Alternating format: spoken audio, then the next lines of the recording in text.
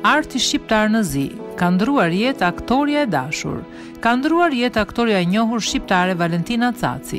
Lajmin e ka bërë të ditur Zamira Kita me anë të një postimi në Facebook, në të cilin shprehet se kujtimi i saj dhe rolet në filma do të jenë të paharruara.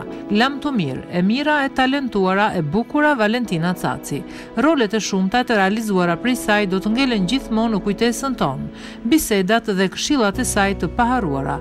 I përjetshëm kujtimi, shkruan Kita. Valentina Caci lindi në qytetin e Korçës në 2 mars të vitit 1936. Në lëvizjen artistike që shpërtheu që në muajt e parë të para çlirimit u aktivizua në grupe teatrale amatore ku dhe u dallua si aktore amatore me perspektivë për skenën korçare. Ishin këto të dhëna për këtë amatore që ra në sy të Dimitër Trajçes që e afroi në grupin e teatrit të ngritur pranë Pallatit të Kulturës së qytetit. Aty, një vit pas krijimit të teatrit profesionist, mbështetur në talentin e saj të treguar në grupin amator, Valentina Caci emërohet aktore në trupën e teatrit profesionist. Regjizorut i besojnë role të rëndësishme gjatë gjithë karrierës së saj në skenë.